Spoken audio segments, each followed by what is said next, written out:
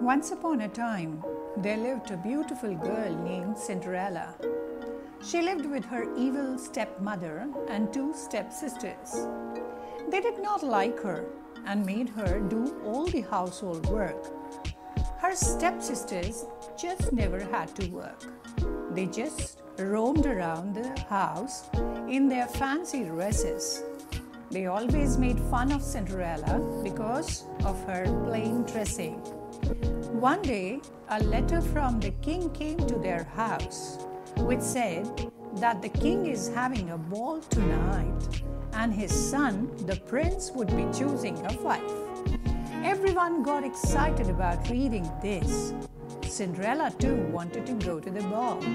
Her stepmother told her that she can go if she completes all her work on time and also helps her stepsisters with their dresses for the ball.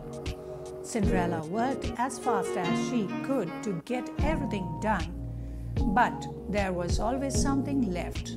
At last, she was left at home disappointed. She was so sad that she ran to the garden and said, "Wishes never come true." "Never, my dear," said a voice.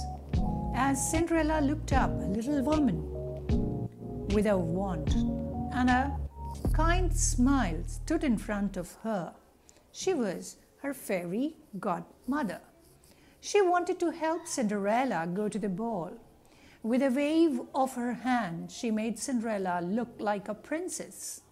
She gave her a beautiful new gown, glass slippers, and shiny black horses to reach the ball. Before leaving, the fairy godmother said, "This magic will only last until midnight. You must reach back home by then." When Cinderella entered the palace, everyone was awestruck by her beauty. She was the prettiest girl in the ball. Even her stepsisters didn't recognize her. The handsome prince saw her and fell in love with her. All the other girls were also very jealous of her because the prince danced with her the whole night.